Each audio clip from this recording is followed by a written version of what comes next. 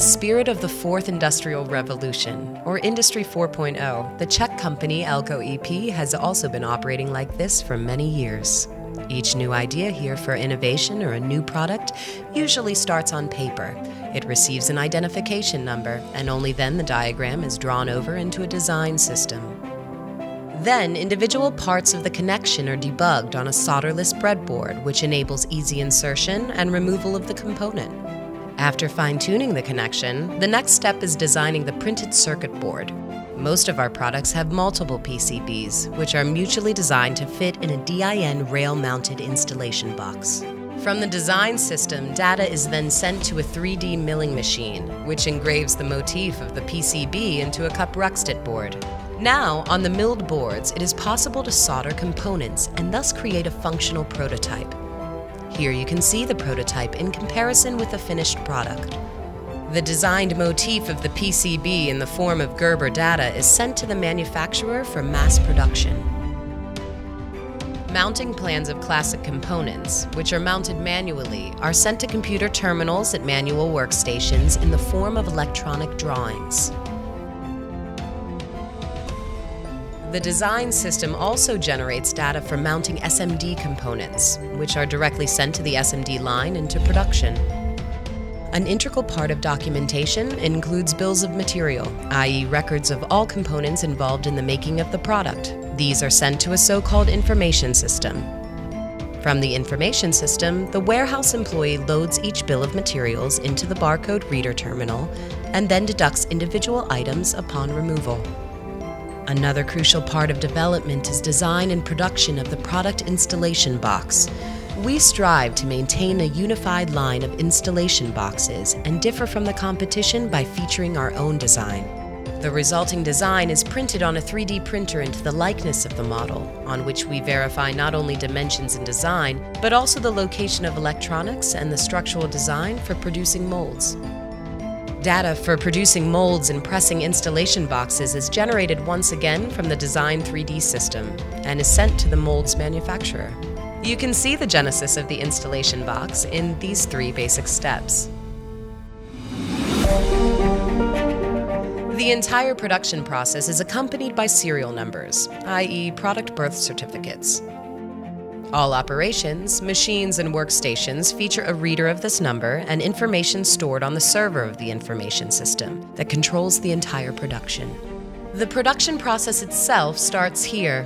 Printed circuit boards from large series manufacturers are inserted into the SMD line magazine, from where in the first phase they continue on to the paste printer. Through a template generated by the PCB design program, the printer applies solder paste to the places where SMD components will then be mounted. The board is then conveyed to the automatic SMD pick-and-place machine, which again has previously imported data from the design system. Each operation performed is verified against the mounting plan, and information from results of the mounting is stored in the information system for further use. In the soldering oven, on the spot of contact areas of SMD components, the soldering paste melts on the tin solder pads. Once the board runs through the oven, it returns to the magazine at the end of the SMD line. All boards are then removed from the magazine and are conveyed to the soldering line. On the manual operation line, classic and through-hole components are mounted. Located at the end of the soldering line is a wave soldering machine, capable of soldering classic and SMD components. As the product is being configured, the correct configuration sequence is verified based on the serial number of individual boards. It is not possible to perform the next operation without a record of the previous operation. The system knows not only time and date of performing the operation, but also the employee who performed it. After configuration and assembly of the product into an installation box, the product is tested on an automatic tester. Products subject to calibration or more complex settings are tested manually. Records from testing procedures are once again stored in the database and by its unique serial number. It can be recalled at any time.